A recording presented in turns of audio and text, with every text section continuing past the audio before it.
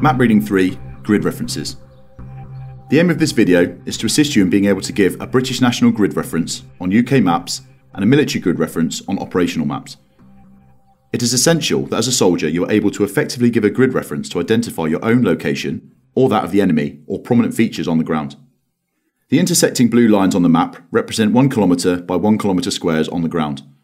The vertical grid lines run eastward along a map and are called eastings, whereas the horizontal grid lines that run northward are called northings. When you state a grid reference, the easting is always first, followed by the northing. You may remember this by thinking along the corridor and up the stairs. A 4-figure grid reference is made from the 2-figure easting, as the first two numbers, followed by the 2-figure northing. The point at which those two lines cross is the grid reference. In the example shown, the 4-figure grid reference is 4767, which denotes a point that is in the southwest corner of the grid square. You would state this as 4767, not 4767. A 4-figure grid reference is sufficient if you want to identify a large object like a village. However, you will want to identify positions more accurately than 1 km square. A 6-figure grid reference will identify a location to an accuracy of 100 meters, but requires you to break the grid reference down into tenths, as shown here. To give a 6-figure grid reference of the place of worship circled in red, you must first identify the grid line to the left of the object, for example 5, and moving along the dividing tenth lines until you reach 3. Therefore, the eastings will be 5, 3.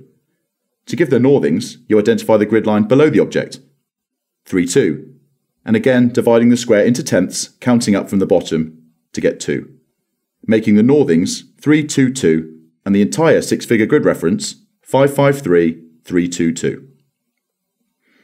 To assist in the process of dividing the grid square into tenths, you can use the roamers on a lightweight compass. As shown, each compass will have 3 roamers relating to the different scales on a map, and will break a grid square down for you without the need to draw smaller lines.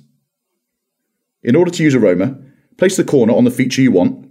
The 3rd figure in a 6-figure grid reference is found by reading off the roamer where the easting line intersects the horizontal roamer line, therefore making a 6-figure where the northing line intersects the vertical roamer line. Taking a closer look at the map, you will see blue letters in each corner of the sheet. Each 100 km square has grid letters which split up a larger area of the world. Seen here in the UK is split up into 78 unique grid letters. When stating a grid reference using the British National Grid System, you must always include 2 letters that appear in the map sheet you are using before the 4 or 6-figure grid reference. The military grid reference system, MGRS, is similar as it splits the world into a number of boxes called Grid Zone Designators, or GZDs. It splits those boxes up further and uses 2 letters to mark each new 100 km square map sheet, which when placed in front of a grid reference, give an example as shown, with the GZD highlighting where in the world you are looking, the 2 letters narrowing it down to what country or area of a continent, and finally the grid reference telling you to an accuracy of 100 meters for a 6-figure grid reference where on the ground a feature is.